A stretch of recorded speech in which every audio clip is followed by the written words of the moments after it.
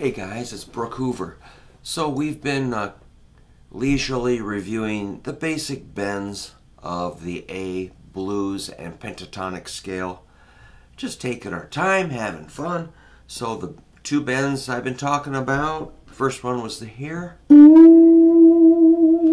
Third string, 7th fret, a D bending up to E. And on second string, the G bending up to A.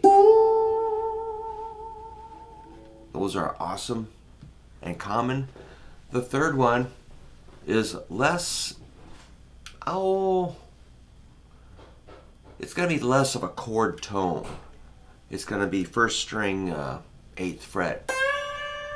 Because you end up on a D, on an A chord. So it's kind of like over there. But it sounds cool if you get back to the root. But if you stay on that too long, it kind of creates some dissonance. So that D is going to be like a passing tone.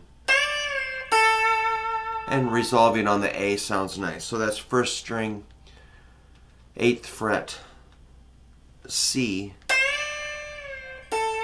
Combine it with the others.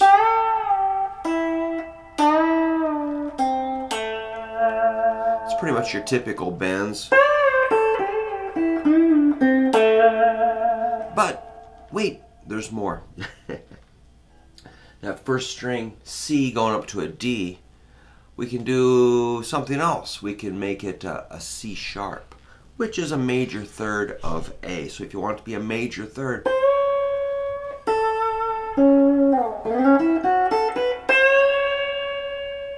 hear that major third sound, C sharp?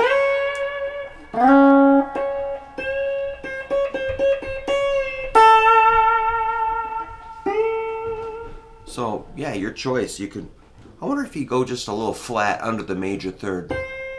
So you can kind of have fun with those little tiny bends. Not quite a major third. So basically it's a minor third just sort of warped a little bit.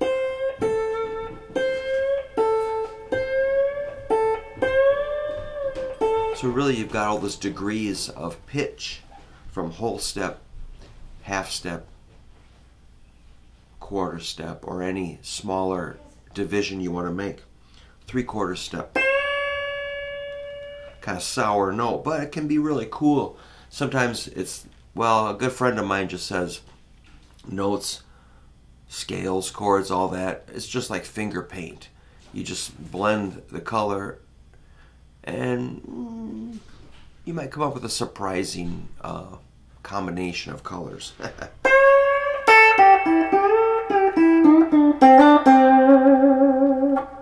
So those would be the three most basic bends for A blues or A minor pentatonic.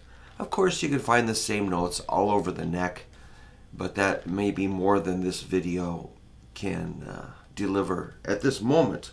So we'll make sure all my buddies who are following the channel know those three.